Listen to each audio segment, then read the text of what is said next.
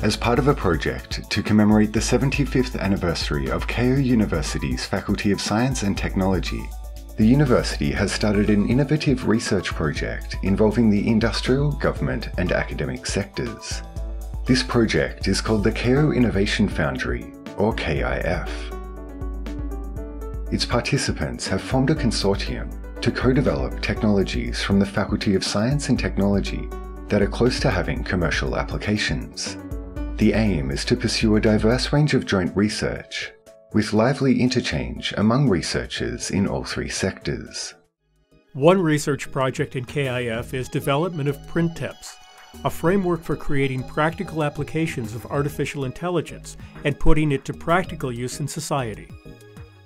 This project's representative is Professor Takahira Yamaguchi in the Department of Administration Engineering. 具体的には昨今ロボットペッパーなどが社会に進出してきておりますけども、そのロボットのソフトウェアそれを簡単に構築するプラットフォームの開発を目指しております。ロボットが人のように、話したり聞いたり、それから人を見たり物を見て認識したり、それからいろいろ知識を使って考えたり、あるいはその動作をしたりですね、そういったさまざまなことを人は行いますけども、ロボットの場合はそのソフトウェアプログラムがないと全く何も動作できません。昨今ロボットのプログラムの開発というのは非常にもうプログラムのコード1行ずつ書いていかないと動かなくて大変な時間がかかっております。そこで機能ごとにですね、ソフトウェアモジュールという、プログラムの塊のようなものですけども、それを最終的には数百、300、400ぐらいは準備して、それを単につなぎ合わせればいろんな知的な行動ができる、そういうツールの開発、PRINTEPSを目指しております。The robot software modules are of 6 types. Broadly speaking, they utilize a knowledge base for inference and learning, speech dialogue, emotional recognition, person recognition, object recognition, and motion planning and execution. In human terms, they enable robots to think, listen, speak, feel, see, and move. Professor Yamaguchi's group is developing PRINTEPS, a platform that elaborates these 6 software module sets and combines them to easily implement various intelligent functions for robots. PRINTEPS の具体的な応用例としまして、現在複数のいろんな機能を持つロボットが連携して喫茶店業務を代行する、そのような事例と、もう一つは小学校にちょうど私の隣にいるこの小型の人型ロボットナオと言いますけども、これを持ち込みまして、小学校の先生とナオが連携してで授業を実際に進める、そういう2つの事例を現在進めております。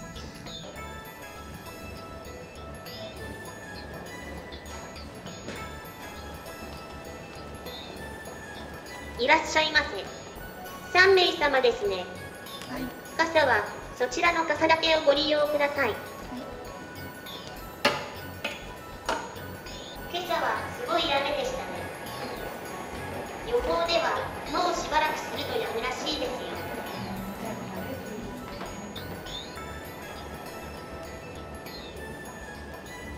こちらの席になります。カフェラテがおすすめですよ。ラテアートが入れられます。ラテアートって何ですか？ラテアートまたはコーヒーアートはバリスタによりエスプレッソを基本とする飲み物の上で作られたデザインのことです。でもカフェラテってカロリー高そう。気になるな。カフェラテのカロリーは約100キロカロリーになります。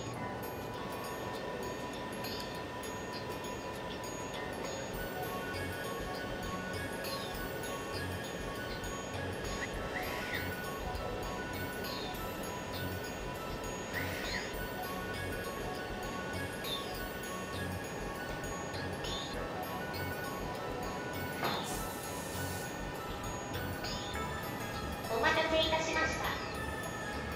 コーヒーとカフェラテになります。どうぞお取りください。お会計でよろしいですか？はい。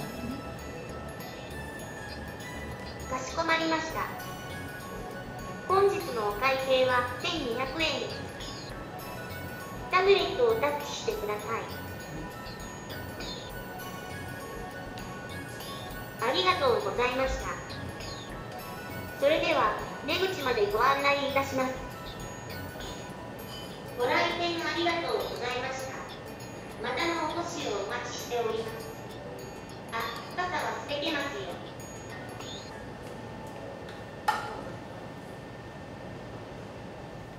寄付としましてはその産学連携社会連携というのを一つ大きなテーマに挙げてると思うんですけども、プリンテプスを使えば例えばロボットによる製品組み立てのソフトウェアの開発、これ実際現場ではすごく時間がかかっています。